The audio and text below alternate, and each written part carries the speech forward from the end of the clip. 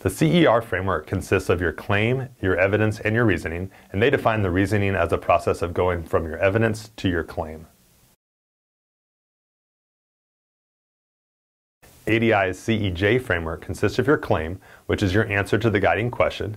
It consists of your evidence, which is now more than just your raw data, and it consists of your justification, which validates your method and procedures by listing the larger scientific concepts involved in the investigation. Evidence within the CEJ framework now consists of more than just your raw data. We define evidence as data, plus an analysis, plus an interpretation. For the analysis piece, students can often graphically represent their data, and the interpretation becomes a written explanation of what is happening in that graph.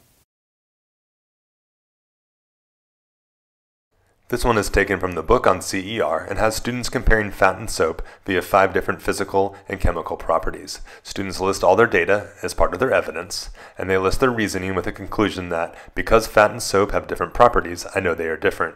While nothing is incorrect about this argument, we want to show you how things are furthered by the addition of a justification. And here's ADI's CEJ framework. We see the original reasoning in red is now part of our evidence because this is what we call an interpretation or explaining what the analysis means. And take a look at the justification. Students are now tying in what they did to the bigger scientific principles, and in this case, recognizing that each substance has a unique set of physical and chemical properties.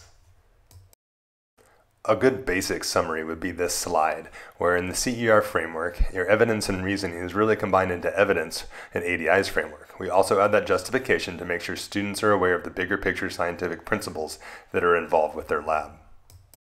And while some people might think we're being just a little picky with our naming conventions, take a look at the first justification on this blood typing lab. The idea that blood type is inherited is one of those bigger scientific principles in play that allow this lab to even take place. Otherwise, it wouldn't make sense to even analyze the data that we had. This is something that is missing in the CER framework. When you support a claim with evidence, you're reasoning. When you choose which evidence to use, you're reasoning. When you tie in larger scientific principles to your evidence and your investigation, you're reasoning. Even coming up with a claim is reasoning. Your whole argument, therefore, is your reasoning. If we say, add your reasoning here, it just makes it confusing. Making your thinking visible through an argument is what scientists call reasoning. And in ADI, that includes your claim, your evidence, and your justification. I hope this video helped explain why we use the CEJ framework with our ADI investigations. As always, follow us on Facebook, YouTube, and Twitter, and share out the great things that are happening in your classroom. I'm Adam with ADI, and thanks for watching.